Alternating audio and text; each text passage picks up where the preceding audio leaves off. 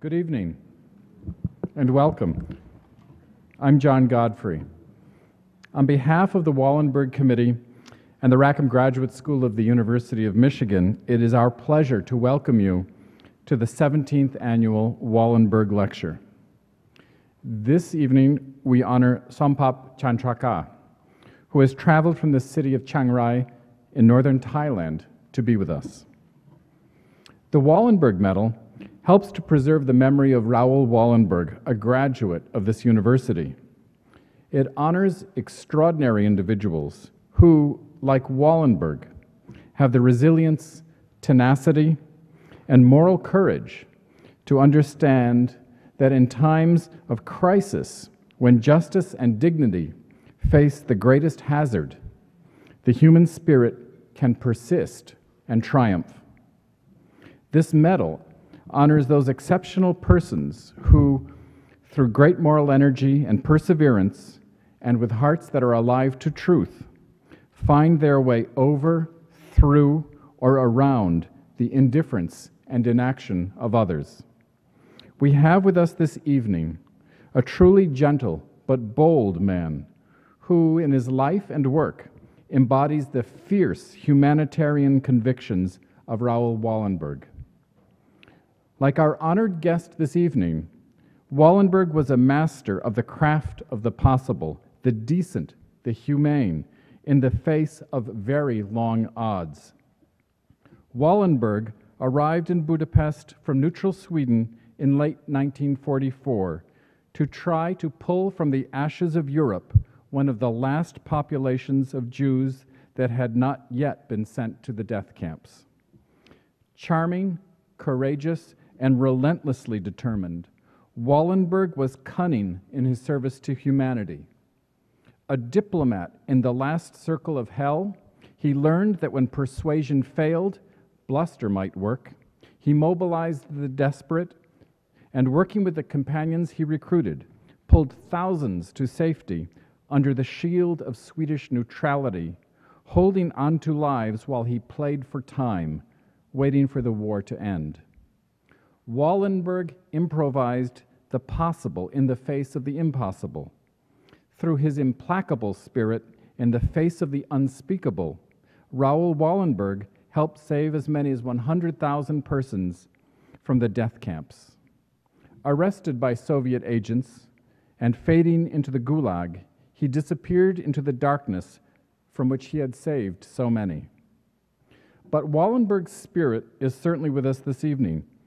For Sompop Jantraka's life and work, his commitment to the people of Thailand and the wider Mekong region is testimony to how one person can make a difference. I would like to take a moment to recognize a group of people who I hope are with us, volunteers of the Peace Corps, who share in the belief that one person can make a difference. It was at a late-night speech here on this campus, on the steps of the Michigan Union during the 1960 presidential campaign, that John F. Kennedy first announced the idea of a national organization for service abroad. In the decades that followed, graduates of the University of Michigan have joined many others, fanning out across the world as volunteers in the Peace Corps, putting into action the vision of President Kennedy, one that echoed the commitment of Raoul Wallenberg. We are honored to have with us this evening a number of returned Peace Corps volunteers. Among them, I would like to mention, is Rebecca Parham from Boston, who, as a volunteer in Thailand a number of years ago, encountered Sompop Jantraka when he was a young teenager adrift on the streets, recognized his gifts, and encouraged him to go to school. She, too, is evidence that one person can make a difference. I also want to recognize 4 special University of Michigan students who last year were the first recipients of the Wallenberg Summer Travel Fellowships. While he was a student here in the 1930s, Raoul Wallenberg spent his summers traveling across North America to observe and learn from people of all kinds on their own terms. This experience helped him understand the human condition and shaped his lifelong concern for human dignity and humanitarian values. The Wallenberg Committee, with generous support from Bob Bagramian and Linda Bennett, has provided these fellowships to enable students to take part in a community service project or civic action, or to explore humanitarian issues not well understood in the US. Students take these fellowships and travel all over the world. In the summer of 2007, recipients included Swapna Jayaraman, who's a doctoral student in engineering, who spearheaded the establishment of a new center for children in impoverished neighborhoods in Chennai, India. Grace Liu, a biochemistry major, worked with an organization to deliver clinical care and health education to women and children in Puno, Peru.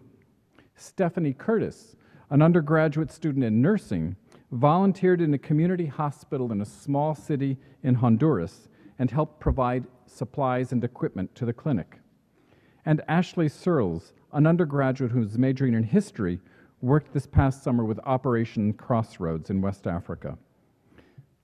Now, I am pleased to introduce Teresa Sullivan, the Provost and Executive Vice President for Academic Affairs of the University of Michigan, who will present the Wallenberg Medal to Kun Jantraka.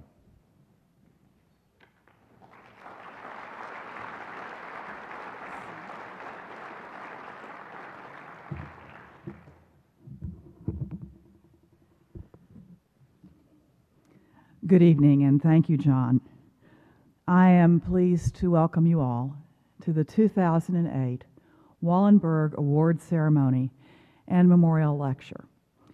On behalf of the University of Michigan, it's my honor to welcome His Excellency Mr. Grid Ganjana Gunchan, the Ambassador of Thailand to the United States. His wife, Mrs. Rawiwan Ganjana Gunchan, and Mr. Narong Sasitorn, the Consul General for Thailand in Chicago. We're glad that they could join us for this special event. Let's give them a Michigan welcome.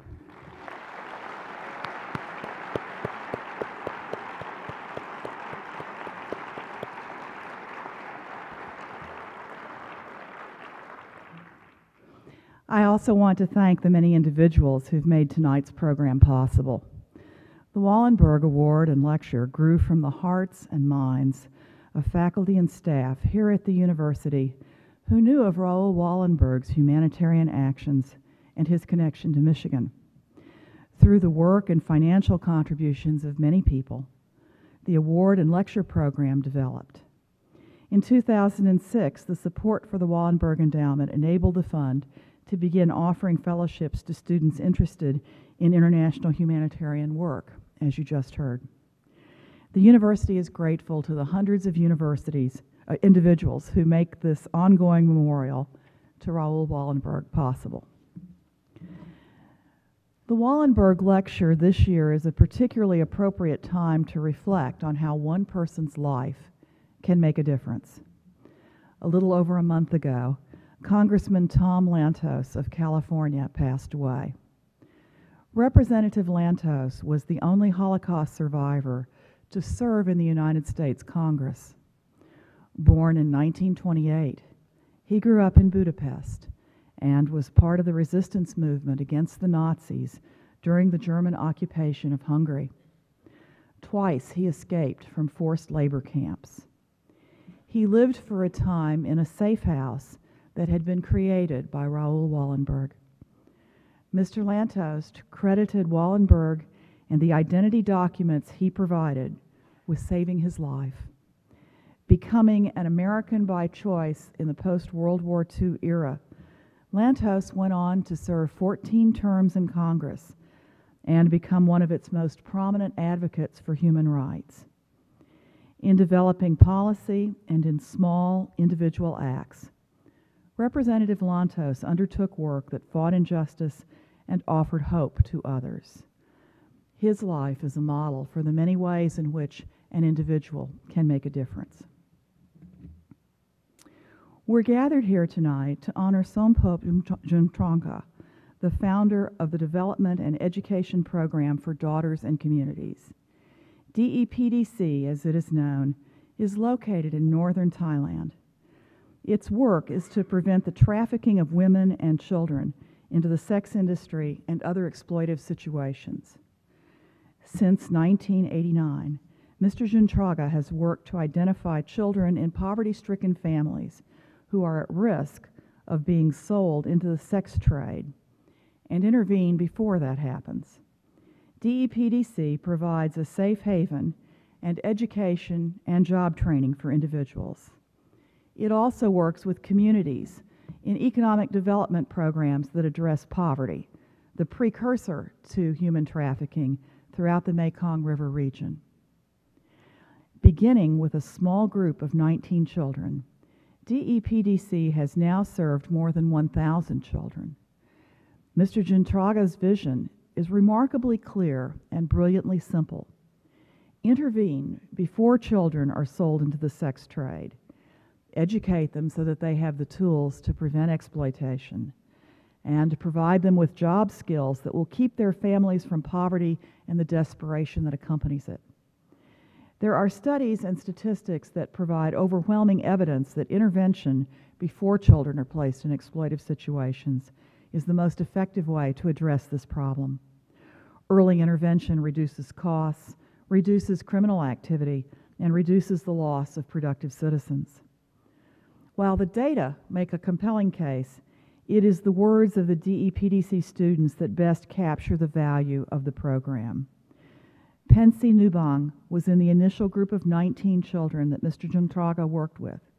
She is now the business manager of DEPDC. She says, "He gave me a dream of a better life and the chance to achieve it."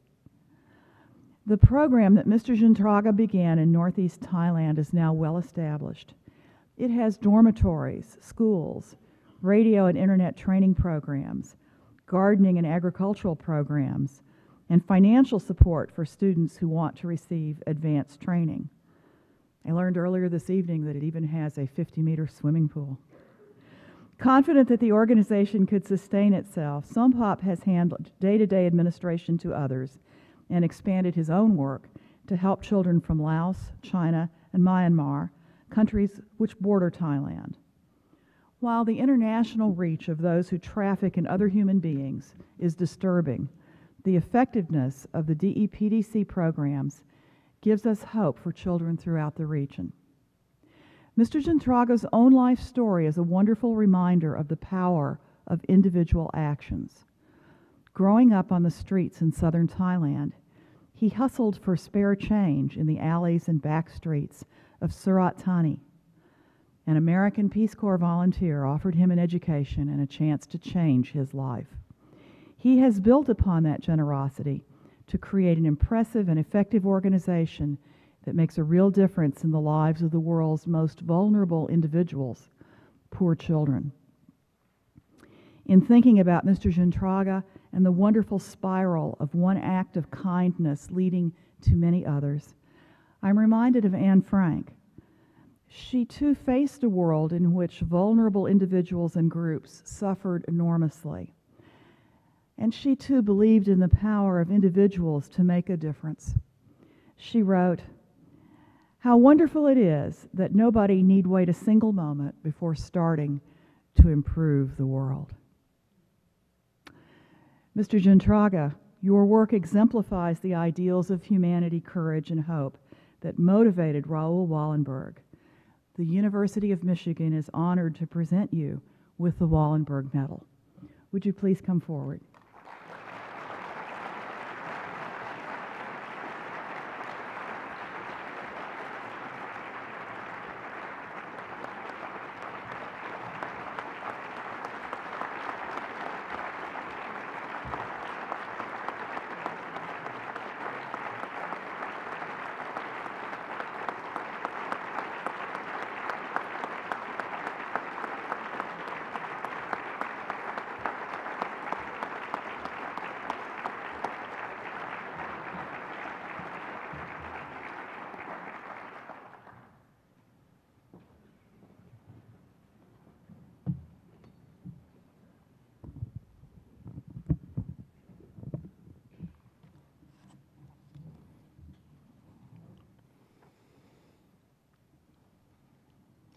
Good evening, Your Excellencies, distinguished guests, faculty and students from the University of Michigan, ladies and gentlemen from Ann Arbor and surrounding communities. It is a great honor for me and my family to be with you this evening to accept the Raoul Wallenberg Medal. I am humbled to be a recipient to this great award. I would like to offer my sincere appreciation to Wallenberg Executive Committee and Professor John Godfrey, Chief of the Committee, Jill McDonald, and Wendy Asioni. I especially thank my wonderful family for supporting me all these years. My former Peace Corps volunteer, teachers, and her son, many others have made my presence here possible. I would also like to thank all of the daughters, sons, and supporters of DEPDC around the world for their continuing support and dedication to children. All of these people have contributed to the work of child rights, protection, to combat human trafficking and all other forms of child exploitation. I am deeply grateful to them. I am grateful for this opportunity to share some of my life and my work with you. Human trafficking involves the movement of people from place to place in order to exploit them. Anyone can be trafficked, but children and women are most vulnerable because they still have the least power in our society. They are trafficked by the thousands into slavery for the sex industry and other forms of exploitation, forced labor. Most trafficking victims are from very poor communities and are forced to find work outside their village. Trafficking agents exploit these vulnerable people and make money from their labor. A complex web of hidden trafficking and crime network move people from origin to destination, with several opportunities for people to make money on the way. Trafficking happens all over the world. Almost no community is unaffected. Even if its members don't know about the problems, it is a social problem, not an individual problem. And it must be solved by society by upholding universal human rights and the value and dignity of each person. Let me tell you some of my story. I was born into a very poor family in the province of Surat Thani in the south of Thailand. There were 7 other sisters and brothers. My father had lots of different jobs: clearing fields, cutting wood, gardening, clearing forest, carrying materials, anything he could get. My mother and my sister worked in the mineral mine, and by the time I was 10 or 11, I worked with them. It was a very hard time of my life that I remember. Not every child in my family could go to school or finish their education. My brothers and my sister learned only how to read and write. I was lucky as the first son. I was sent to school. I lived with my grandmother and later with her sister, because the rest of my family moved a lot to follow the job with mining company. I also had to work to help support myself and the house. This means that I spend most of my time on the street picking up cans, plastic bottles to sell. Well, it seemed like a good time for me because I was free and I usually had something to eat. Occasionally, when I had enough money, I could buy some ice cream. It was much better than being with my family and having nothing to eat. Sometimes I went with other boys and put ice cream in a cooling box. All day we walked and we went around the communities and say, anyone want ice cream? And then I sell ice cream until it's finished and we get back again. We get some kind of 2 or 3 baht per day, but at least we have some ice cream left at the bottom of the box for us to eat. And it doesn't make any profit because it's equal. Whilst I was in the secondary school, I met a foreigner. Her name was Rebecca, but we call her Becky. We like to say, "Hi, Becky. Hi, Becky." Yeah. She was a Peace Corps volunteer from Boston, and she taught English at my school. This was very interesting to me, because it was the first time in my life that I had seen someone very different. Becky was an adult who spoke very politely to the children and brought interesting things like song, cartoons, pictures, and story to classes. This stopped me from running away from the class and missing lessons, because she made them so much fun. Students want to participate in everything she taught. My teacher's kindness to her students, all other children in the town, and her pets, dogs, many dogs, cats sometimes, puppies, later made an impression on me. Well, I used to be a lot of conflicts with the dogs. As a street kid, and the dog is not friendly. Street kid and dog have conflicts, you can imagine. But when I grew up, I realized this kindness is very important. I realized that kindness and care help children grow. Well, my English got better, and that changed my way of thinking. English allowed me to imagine my life and the world differently, thanks to stories like Peter Pan, Mary Poppins, The Sound of Music, The Happy Prince, and The Swallow. You might forget that already, but I still remember that story.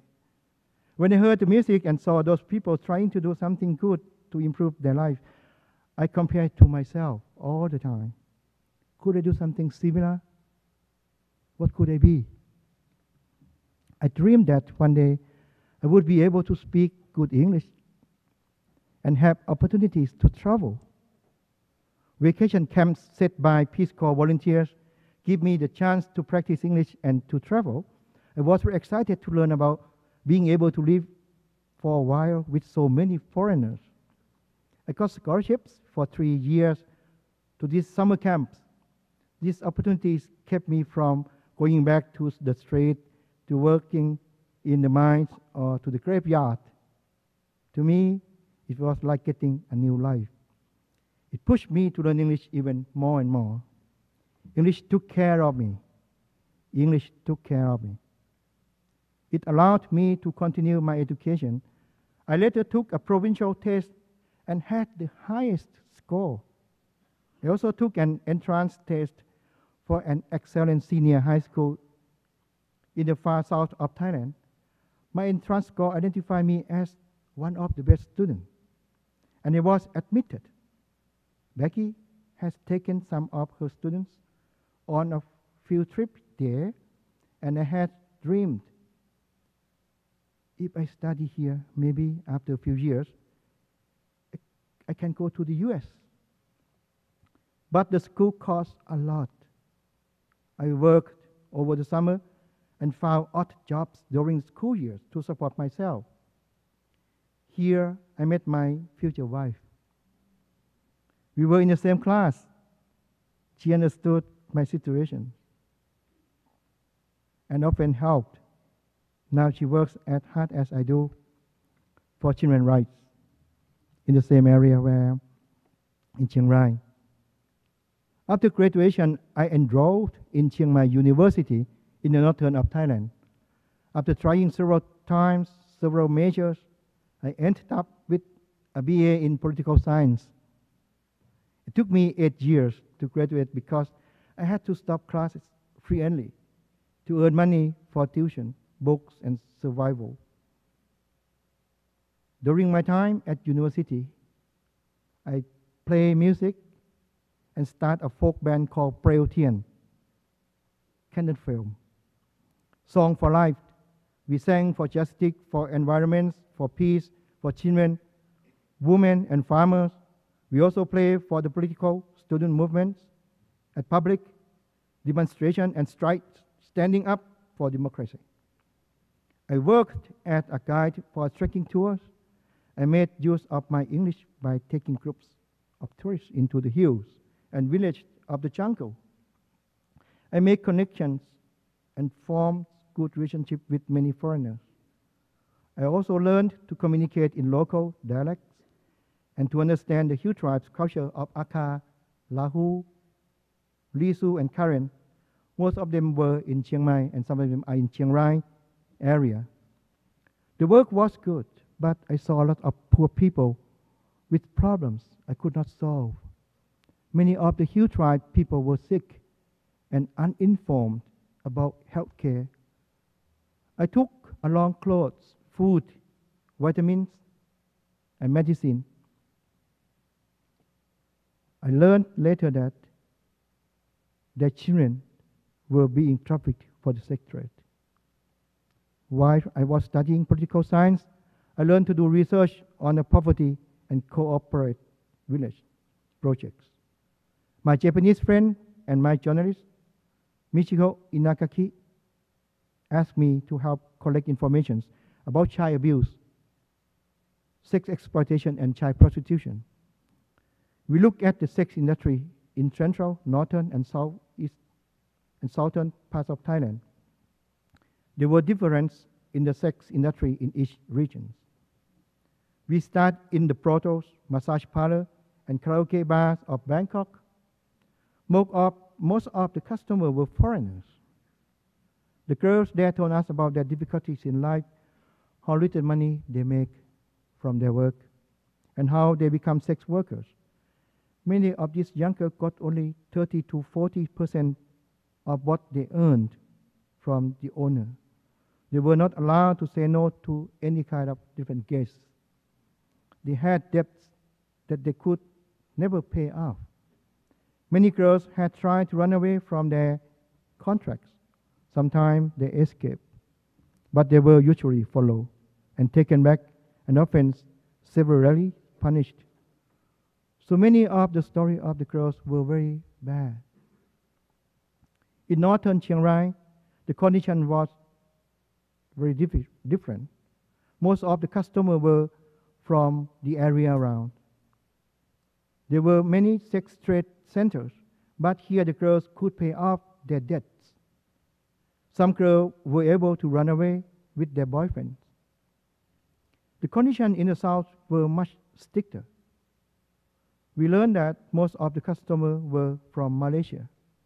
Together, we interviewed many sex workers and made many treks to meet with the families and community the girls were from. After collecting a lot of information, the root causes of trafficking and the sex trade appear to be the same everywhere. The majority of them came from poor, broken, and troubled families.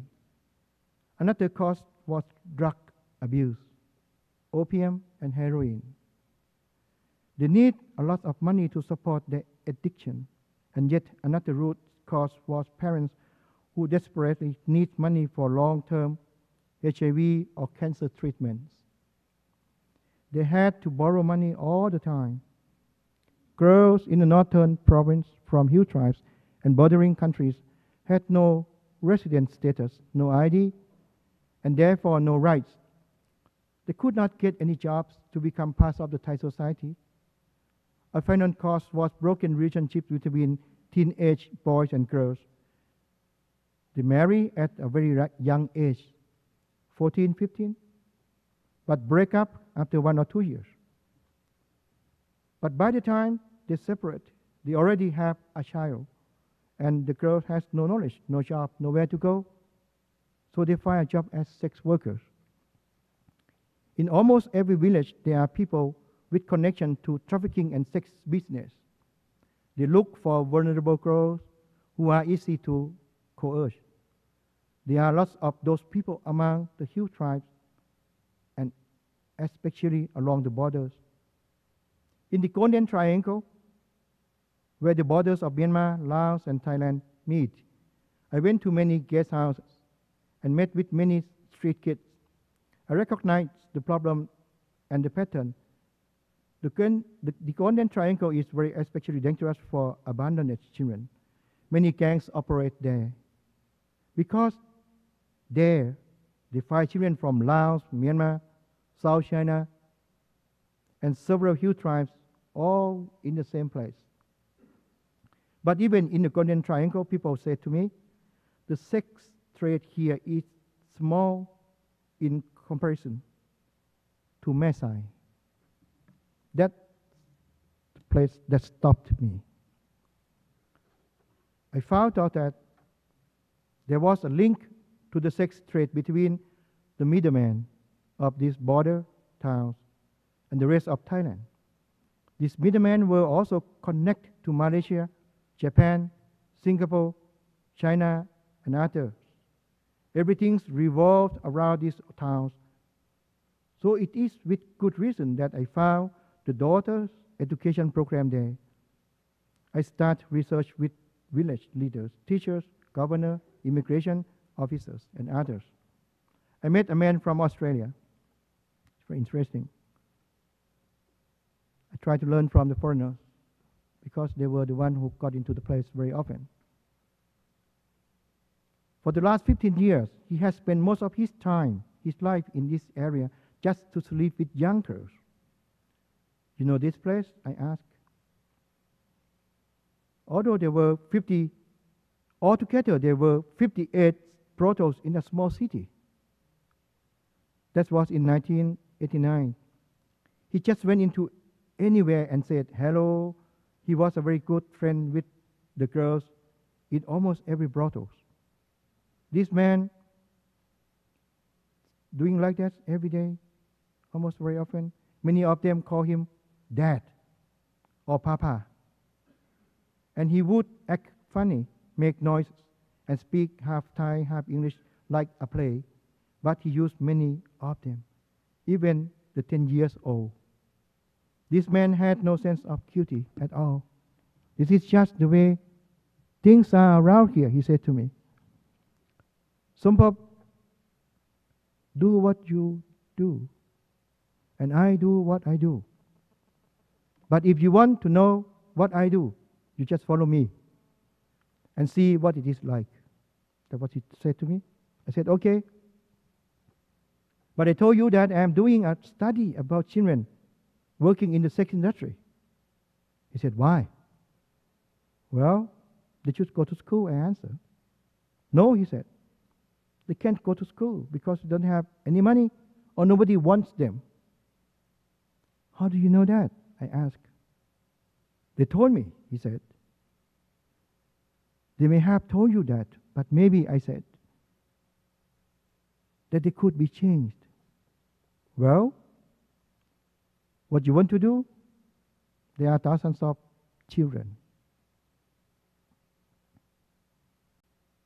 This is only a small percentage of young people in these border towns who actually belong there. Most of them are from elsewhere, Myanmar, Laos, South China, or various hill tribes cities. Around 60 kilometers away, the girls all spend a short time in this city where they go train for the sex trade. In 1 to 3 months, the girls get documentation and placements with pimps throughout Thailand, Malaysia, and elsewhere. So this border town is like a transit station, a temporary brothels for the girls. Many of them are still virgins when they arrived, having no idea what they are going to get into. But here, they get sex training, basic language skills, and learn self-protection. In self-protection, they are taught never to tell anyone they are under 18 because of the law. You know, and when we ask the girls investigation or whatever, they will say, I am 19, I am 20. And never to tell if they had just come from Myanmar, because they would be arrested. They also are taught to tell people that they have parents in Thailand or they are Thai. Maybe they will not check any ID card. Sometimes parents ask a middleman to negotiate a price for their daughters and to sign papers. Even ID cards, boarding pass, and travel documents are falsified here. It involves many different kinds of gangs and people. The South is the biggest destination for Chiang Rai children. About 3,000 kids are trafficked there from Chiang Rai, according to my research. So it is part of the sex trade that the children are taken away, far away from their homes, from Chiang Rai to the south, from Laos to Thailand, from the province of Songkhla to Narathiwat, border of Malaysia. In this place, there are about hundreds of brothels, each with about 50 girls. So I start going into the village, searching for the parents of those children I have spoken with.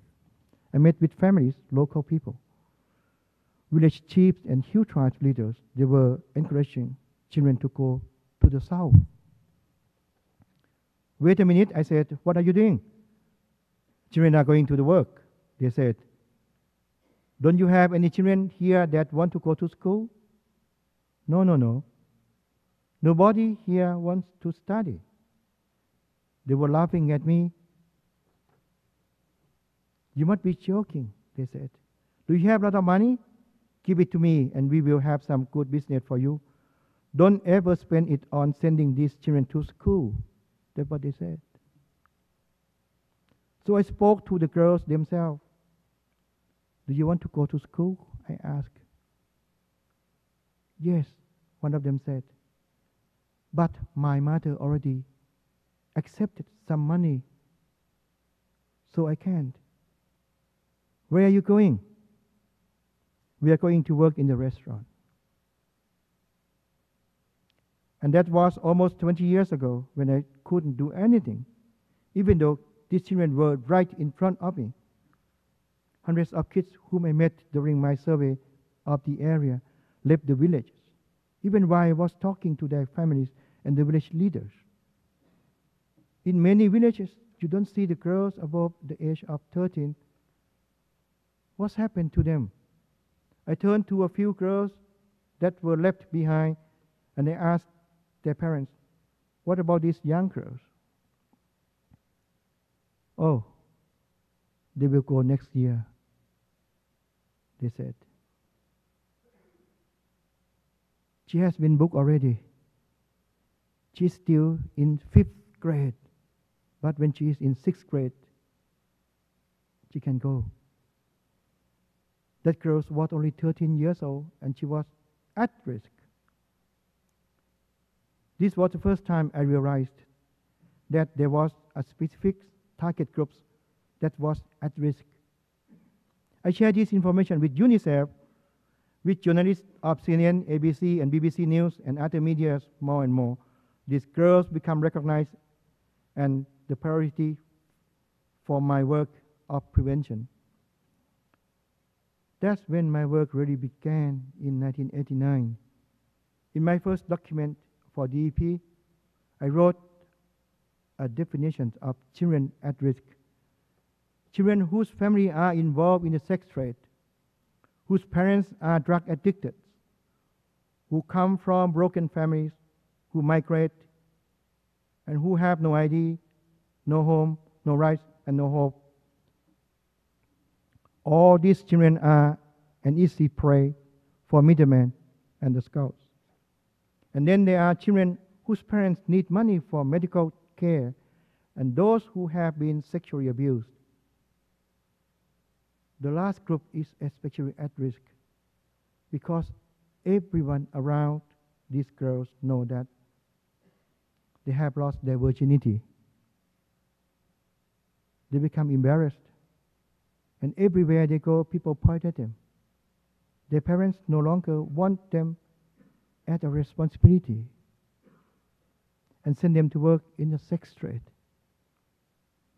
At the start of my prevention work, I met with about 35 at-risk girls. Some of them had already been booked for the next trade. They were almost gone. So I tried to convince the girls, their parents, the teachers, the village leaders, to not to sell these young girls. I told them that, well, I had some money so that these girls could go to school in the town. At that time, I had no plan to start an NGO at all. I just want to stop something that was wrong and that was right in front of me. Maybe I could use my salary of 30,000 baht, that's around 1,000 US dollar. And I did it. I did use my money that I got from Japanese friend for the survey and for the research. 2 months later, Michio Inagaki paid that money back to me. But when I went back to the village, from those 35 at-risk girls, only 19 of the girls were left. The others had gone to brothels, were missing or had run away. In my interview, I had promised that I could prevent them from having to go into the sex trade. Do you want to go to school? Yes, if we could, they said. Yes, you can. Yes, you can. I repeat. But how? How? I can take you to school and put you in the school. I will provide you with documents and I will buy some clothes, some shoes, some socks, some bags, books, pencil. Yes, they said. Yes, if that's free, maybe we'll talk with parents and we will go to school. I said, okay, let's go to talk with your parents. You've got scholarship. You've got scholarship. You go to school for free. It brought a smile to my face. That's the first time. So I brought these 19 girls to go to school in Mesai. I bought them uniforms. I called Japan's NGO, the Asian Children Fund. I had only a little money left, and I asked them, the funds, if they could send me some money, some more money. I didn't know how they support me, but they did send some money to me. I put this girl in the school for 5 or 6 of these daughters. Could not go back home because of the sexual abuse by a relative, drug addicted or gangs. 12 girls were far away from the area where we are. That present me with problems because I had to go back home to my family. The Sadi is waiting. Kwang is waiting. My family is waiting. But this girl could not go back home. They were still at risk even they got into the school. So I said to the parents, I need your permission for your daughters to stay with me for at least 3 years. This is enough time for her to complete secondary school. I made a deal with them. If you withdraw the contract, you have to pay back the full amount of the scholarship that I gave to your daughter. They agreed. And they guaranteed that their daughters would complete their education in 3 years. I signed the contracts and hoped that the project would succeed. This was the start of the daughter education program, which would grow into development and education program for daughters and community. From the beginning, I learned how difficult it is to negotiate with parents. Sometimes I could persuade them. Other time I had to plead with them, beg them, or borrow them into allowing their child to attend school, even for free. Often I start with, how are you doing? How is your daughter? It's pity that they had never seen their daughter's potential and thought they were lazy and good for nothing. So I had to work very hard to convince them that education works. It's difficult to change people's minds. There were a lot of people who misunderstood what I am doing, what our group are doing. Some accused us as brainwashing the girls to become servants of religious cult groups. Police came to investigate, and military men said to me, "Sompop, you are destroying the image of our country." In the rest of the world, by openly saying that children are being abused in the sex trade, you criticize policemen, you talk about a lack of education, and you say that children don't get opportunities because they don't get government support. You talk about child labor and trafficking all the time. Well, I had to answer them, very politely. They carry guns. I get angry, but I have to make it. The rarity of the sex trade is making Thailand's image worse and worse. That's what I said. Maybe we are not dealing with all the problems of our country here, but you cannot sweep the problems under the rug. I always said that we have problems, not that we have solutions, but giving time, I think people will understand what we are doing. Some seriously threatened to close down our center.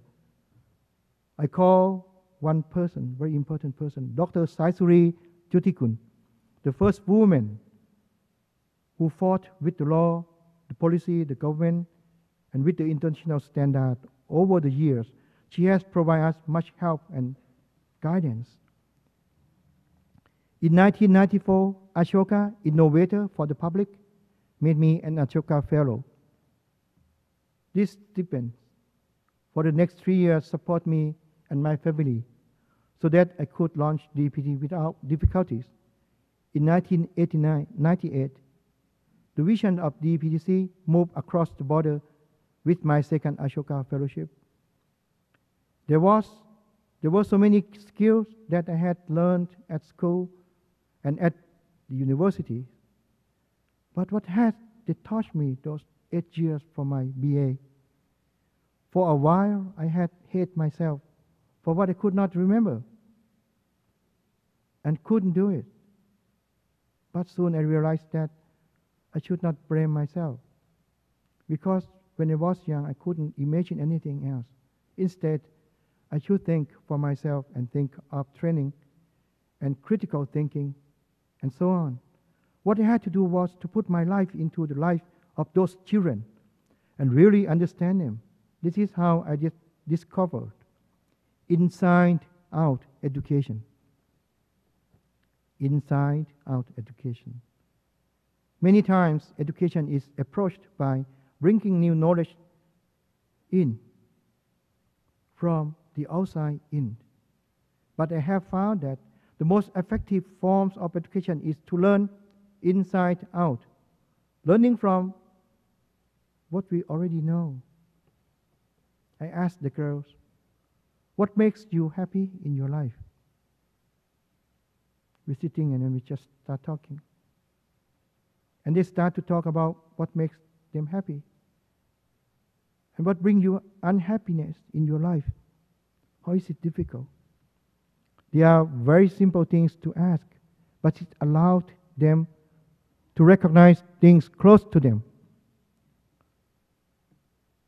Talk about your parents. Talk about yourself.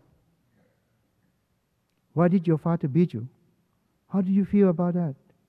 It was hard to learn from this in the beginning, but by challenging them in that way, they started to think for themselves about their lives and their world. And they began to understand that not only were they parts of the world, but that they were also parts of the problem. In itself, this was not a solution, but it did make a start with life skill training. That became my first subject in training the daughter at DEPDC. After that, I saw that I could reach them better and better. In their heads, their fears, in their jealousy. Little by little, their mentalities start to change. Peer groups were developed to share, love and take care of each other, like brother and sister, like a family. Those relationships offer them rehabilitation like a family reunion at home. I use school, study tour, human rights organizations, daycare centers, even prisons, and environment organizations. I brought all of my DEPDC daughters to have a look. Come, have a look, learn, see, and come back to report on what they had experienced, like learning by dialogue, direct education. So the second step was direct education.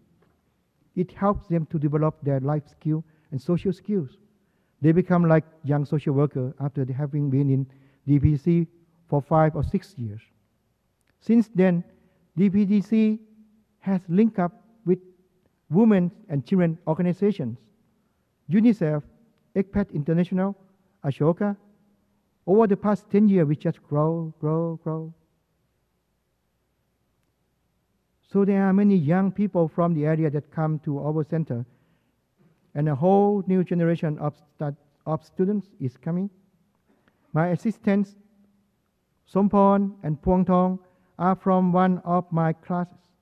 In 1990, 10 of my former students were working there, but they have now moved to another area. And from the first group of daughters, talking about 19 young girls at the first group, 2 of them still work in the center right now with me. Pensi Nobang is the coordinator of Mekong YouthNet, a training project for youth leaders from 6 countries who start up provincial projects in their own countries. Ram Chai Choi is the coordinator of the administration department. Today, there are 5 young women in the directing team working to assist Alinda, the new director of the DEPDC. One of the things I did recently is making a list of key issues for prevention, protection, and rehabilitation. Prevention cannot be just focused on the children. It is the whole environment and surrounding them that makes them at risk. Next to the brothel owners and middlemen, there is a whole bloodsucker cycle of people who have vested interest in sexual slavery. In the cycle are parents, aunts or uncles, village leaders, taxi driver, tour guides, banker, policeman, and member of the border patrol, and overtly respectable businessmen and officials. Protection also has many key issues: rehabilitation, repatriation, reintegration, reunion, safety, follow-up, sustainable income and jobs, to name a few. A special aspect of protection is the performance of a good luck or welcome ceremony of forgiveness when young girls rejoin their family, the community or tribes that they came from. This is very important. For rebuilding trust is difficult. These children have been away from their community for just long time, maybe from when they are 10 years or even younger. So their attitudes and personality have changed, and perhaps they cannot even communicate or talk in their dialect anymore. They have lived at age of that young, and 10 or 15 years later, that was a very big gap. They have to be brought up to date. Otherwise, after 1 month or 2 months, when they went back home again, they didn't want to stay anymore. Our work focuses on prevention, protection, return, and repatriation. The DEPDC is a place of happy children because the daughters and sons who lived and studied there know they are safe, and they are learning that they have choice for their lives. They are becoming empowered to change the circumstances so that they do not see themselves as victims or nothing. We have a multidisciplinary team approach that includes working with governments, NGOs, in our halfway home for cross-border issues. We also have Child Voice Radio that the youth and the children will broadcast the news and the story about children. The 24 hours a day child help phones, free call. There have been people in my life who have been example to me.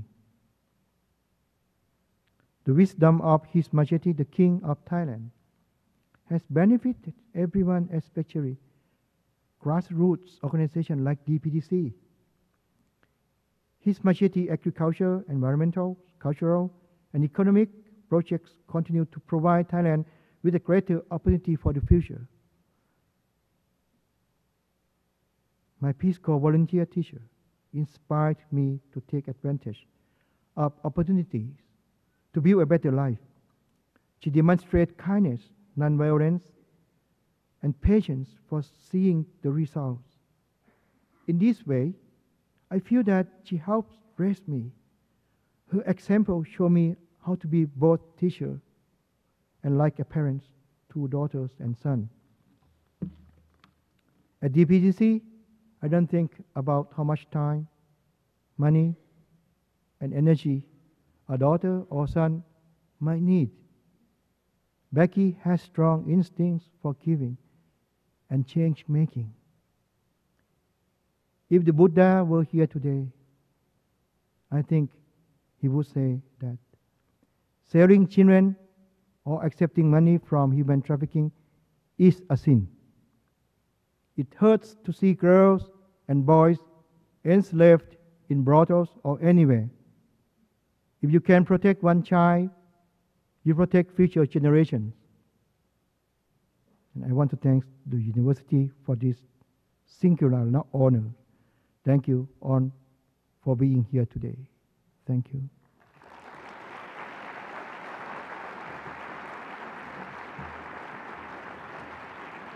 Thank you. That was beautiful. That was beautiful. So we'll take some questions. Okay. Thank you.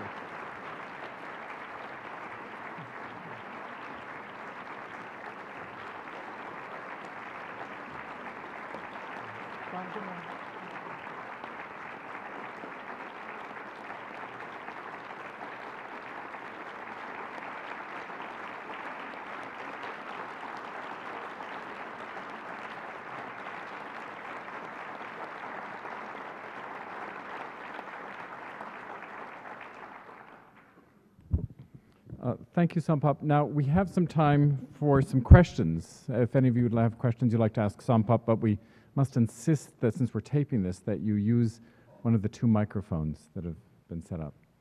So does anybody? We'll wait for the...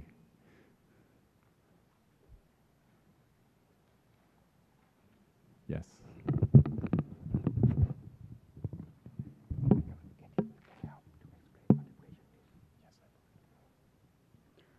I'm a local Democrat, a progressive Democrat. My name's Tom Partridge, and I want to salute you for your life's work and your dedication and your achievements. You are an inspiration to your own country, to this country, and to the world, sir. And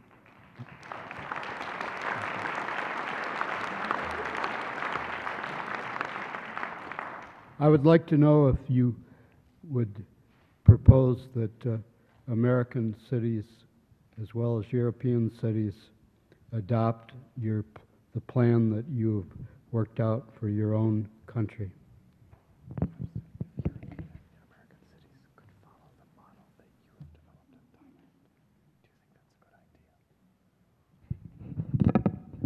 Thank you. I think the background of European countries and America society is much different from Thailand, I think. You have very strong social control, and you have a strong education system. You have come up with a lot of quality and potential of the social structures. I think you can design appropriately to protect these kind of problems in different ways or similar ways. But still, I think we have to link learning experience.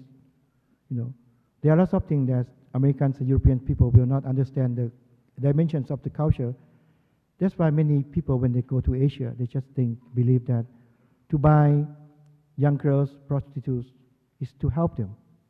Many times that I have to talk with them that this is not the right idea, that you're thinking that they are there already, and I have to buy them and it will help them. So this is kind of the dimensions of the values and the social issues. But again, I think education is for everyone, that we can learn, we can change. I also learned how to care, how to love from my Peace Corps volunteer. You see that it's universal. Love, care, share, protecting. Prevention is universal. Like God, God provides these kind of things for the earth. Everyone can benefit from it. So it's not mine. It's not Thailand. It's universal. It's human being. It belongs to human. So. Thank you. Steve Modell, you've clearly been able to lift the lives of countless children. Have you been able to follow the impact of your programs on the families?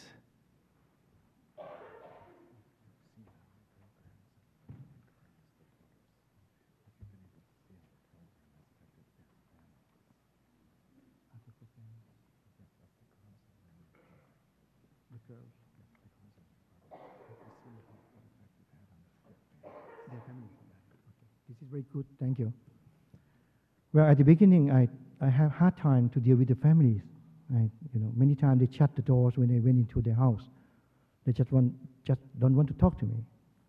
That's why, it needs a lot of patience when you want to prevent children. So I try to build up a good relationship all the time. Sometimes I apologize, I try to explain. One thing that can help, if you work very well with a daughter, and you explain to the daughter, and the daughter will be a good bridge to link you with the parents. So many times when I go back to the family, I will not go alone or talk without daughters, but the daughter will talk for me sometime. So that kind of thing creates a good relationship. I believe that the girls improved, it impacts to the families directly. And when one family show that something changed in that family, the second family will look at it.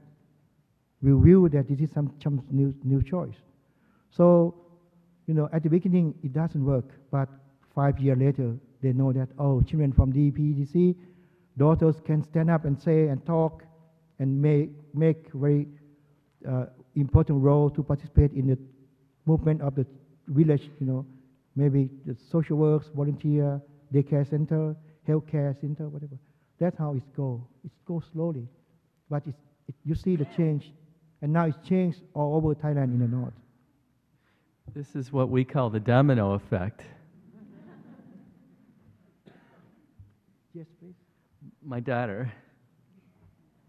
I'm Marissa Modell, and my mom, my dad, and me, we're going back to Thailand, and we want to help this organization. How can you help it?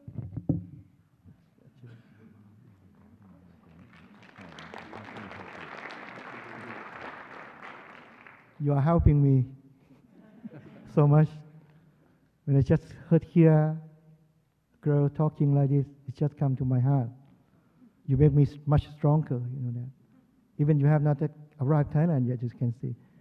So can you imagine that when you arrive Thailand and you get in touch with organization, and I invite you to join to meet with the girls there, your dad, your mom, can go there and stay there for a while, and if you know how to play, you know how to sing, can you know how to cook? Right? You know how to sing English song? It's interesting. Do you know any games from your primary school, kindergarten? Mm-hmm. The teacher taught you a lot of games, right? We don't know much games, so please come play games with our kids. You help them. Thank you.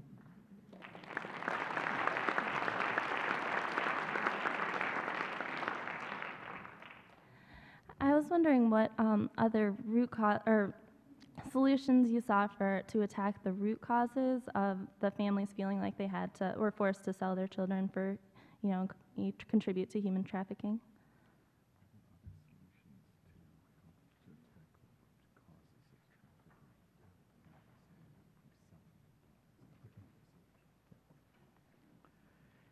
Well, I think to solve the problem of human trafficking has to come up with almost every level.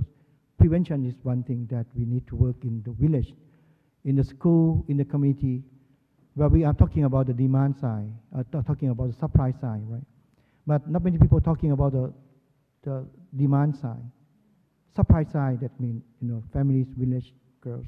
But demand side means the market. Has anybody talked with the brothels owner, massage parlors, restaurant owners, or those who are going to benefit from children?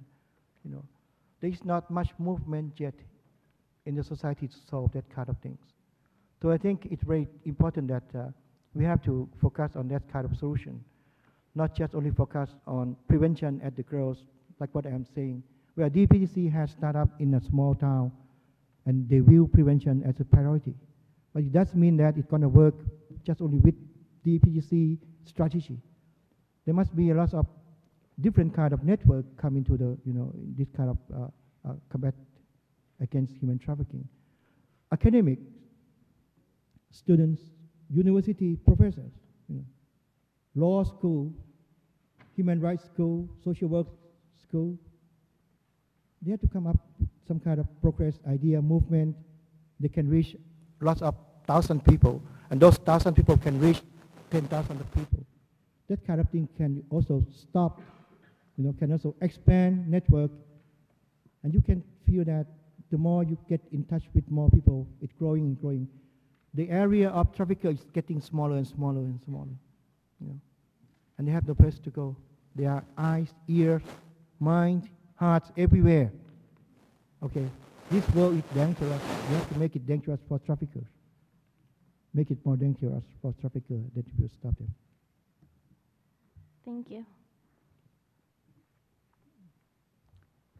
Have you yourself encountered many dangers as you do your work, since certainly a lot of people would like you not to do it so they continue to make money off these children?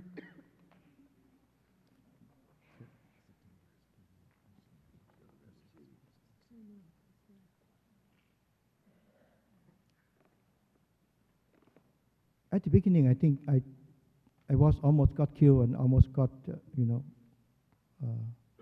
hurt many times. But from time to time, I learned how to deal with this kind of thing. Not to compromise. But to deal means that you have to learn where and which one is your friends, which is enemy, which is good people. By being good to villagers, by being friendly with children, by be sincere with the military people or police, So anyway, you make friends, even they are different, much different from you. Like, you remember that in my presentation I talked about a guy from Australia? Actually, he's very difficult. He's much difficult. He will talk one verse and swear 3. Can you imagine that? So I have to patient that, to deal with this guy. I don't put in this presentation. It's very interesting words I have never learned in my life. My Peace Corps teacher, Rebecca, doesn't teach me. She didn't teach me. I didn't understand what kind of meaning of this thing. That is the kind of things, you have to negotiate with that kind of people. And many times I talk with the brothel owners. They say to me that, I don't care. You do what you do. Similar thing. If you have enough money, just go. Scholarship, go. I don't think that you have enough money to buy girls in this town, not to go to sex industry, because we have a lot of money to do. We're not doing anything to harm you, because we will not break our business by killing someone or hurting someone. That, they just open like that. Well, I have to be ready also. That's why I talk to my family that Toy, Kwang, Dusadi, we now working and we have enemies. So you have to be careful when you come back home late at night. Check before going to the house. Anybody there? Turn on the light wherever you leave the house. And sometimes I say, okay, if I say, everyone run, then it means something wrong coming. So you have to reach the back door, go into the back of the garden, and then go into the creek, and then go to another house. It's like practice to run away from something happened in the house, something. And I always say to my family that If you see someone arrest me with a gun or something, you don't come to help, okay? I will block, and then you have to leave me, okay? You have to go take care of your mom, take care of your brother, sisters. You have to go right away, and I will see you someplace. You know, after that, you will see me somewhere, someplace. Don't worry. Your father is good at fighting. I follow you. That's it, kind of, you know, how to make things, you know, get ready. I'm not careless, but I'm not afraid of troubles with that because it is the choice that I choose already. Thank you.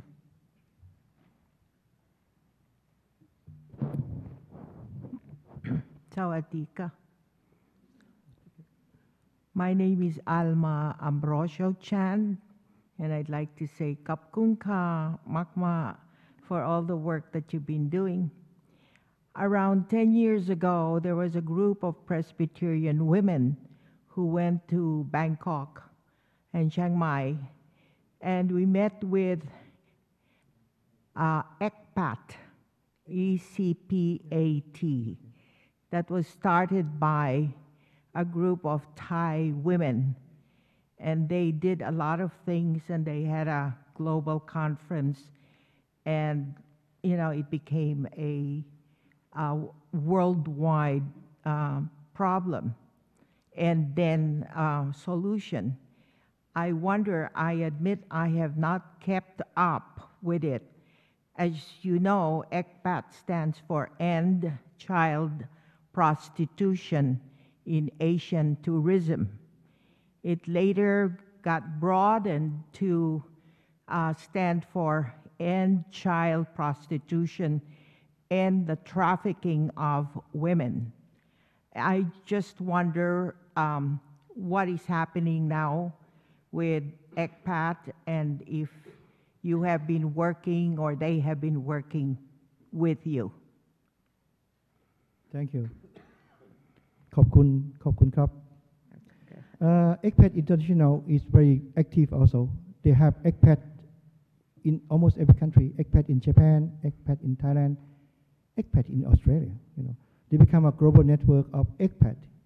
And I know people in expat, they are very, very active. They're still working, you know, in the area where I am, and they are, you know, we network with expat also. I used to be invited by ECPAT International to be the key speaker in the international conference in Bangkok, and I met a lot of people. I cannot remember the name, but ECPAT is very active in the big city, okay? Because they have to do something with the campaign, raise awareness, produce a lot of materials and toolkits to reach with tourists and the people who are living in the city, you know. But that's, you know, the area design, different kind of activities. My organization are in the forest, in the border. So that's why prevention at the origins and try to protect, do the protection in the city, different. But in that kind of difference, we work together, you know, because we have to share information. So ECPAT is a good organization that we should pay attention and support them. Thank you. I have two questions for you. On the one side, you were talking about how you send these children to, you cannot hear me? You were talking about how you send the young children to school, and on the other side, you also spoke about rehabilitation of the children who had already entered the trade. So my question is, how are they accepted back in society? So how do the schools take them back, and do you have trouble there to convince the schools to take these children in, or do you have a separate school where you send the children to, which I hope is not the case? I hope they go to regular schools. And how do you get the women to come back into society and to be accepted on the whole?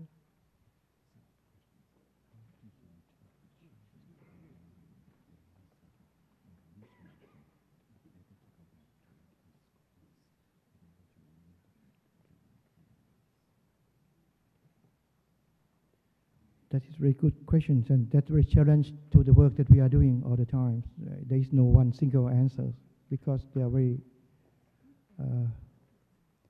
different case, different, you know, background and difficulties. Well, I can say that as long as you can take care and she's happy, she doesn't want, it depends on the children, you know. If the children would like to go back and she is trust, she is happy, she believes that the family is a place where she should go back, and we have to do the, we call the family tracing. I mean that we have to reach out to families and investigate, like check, follow and look in details that if the family is going to be the good place for them to go back, then we try our best to do like we call family reunion. Mean that we have to invite parents, people who involved in those families, come to stay with kids, with us in the center for some time, and then, you know, maybe we come up with some kind of activities for them to do together, cooking together, talking, sharing, and at the same time we try to interrupt those kind of things. That's why we have to help them to be able to get back. And many times that we send them back home and they are very happy. But some case, we thought we make mistake also, that we just feeling that she should go back home. But as soon as she went back home, we recognized that 3 days after, gone again. The parents sold them back to the protos again. Oh. And that was sad thing because it was going to be, you know, re-trafficked again, Right. which is very sad story. And we try to learn, we try to update our lesson learned, not to make any more mistake on that kind of thing. Right. Okay. Thank you very much. You're welcome. Hi, Pop. Hi, Becky.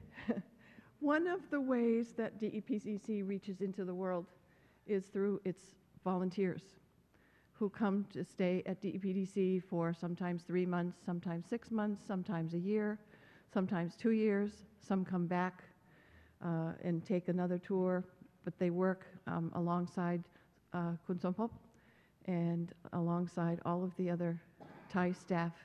And there is one of these volunteers who has come today. She's driven here with her grandmother, Jessica McKillen, and Sompop has already seen her today, and I hope she was a surprise for you, Pop. But I'd like you all to just say hello to her and for her to know that, that her presence here is very special because she is one of the volunteers who has spent time at DEPDC and knows it inside and out and loves it, and enough to drive here today and honor you.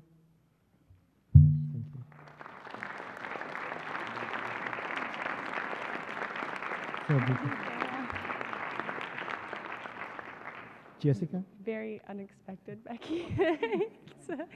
I guess just as a general note to anybody who's considering attending Thailand and going to DEP, it's a wonderful organization, and not only will you be contributing to the lives of these youth, you'll be contributing to yourself.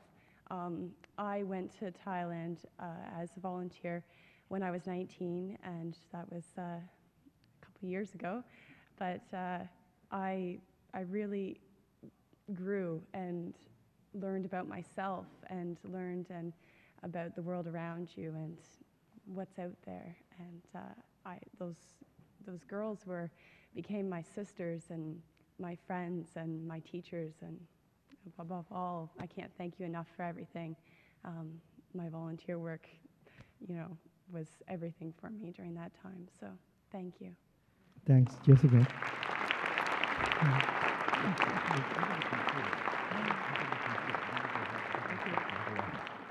So, thank you very much. The Wallenberg Committee would like to thank Sompop and his family, His Excellency, the Ambassador Kreet of Thailand, and his wife, and the Consul General from Chicago, and the other people who have accompanied you from Washington and from Chicago. And also we'd like to thank the members of the Thai community who have helped put this together and have been here today. We also want to thank Rebecca Parham and other former Peace Corps volunteers. And thank you all for joining us this evening. And please join us now. We will have a reception directly outside in the lobby. Thank you and good evening.